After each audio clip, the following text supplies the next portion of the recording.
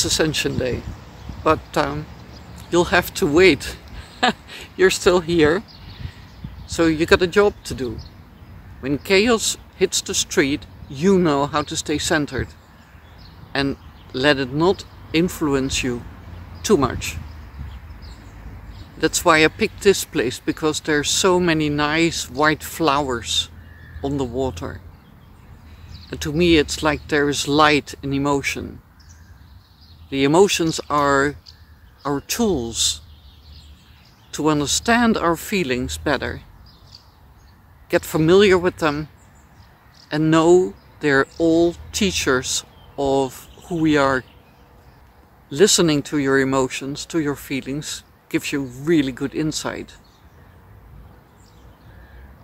into who you are. And the funny thing is, indeed, when you express your feelings and emotions, you tell who you are. So everything you say is about you. Everything you express is an expression of you. You state yourself towards the world, and that's a party.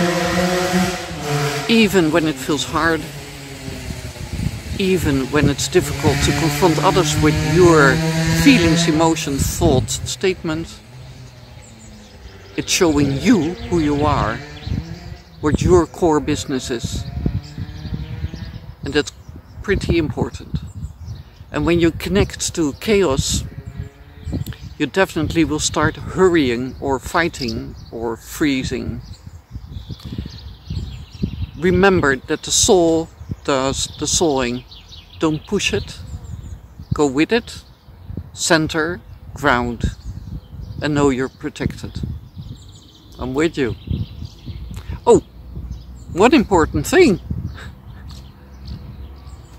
I'll do a live chat on Friday the 27th.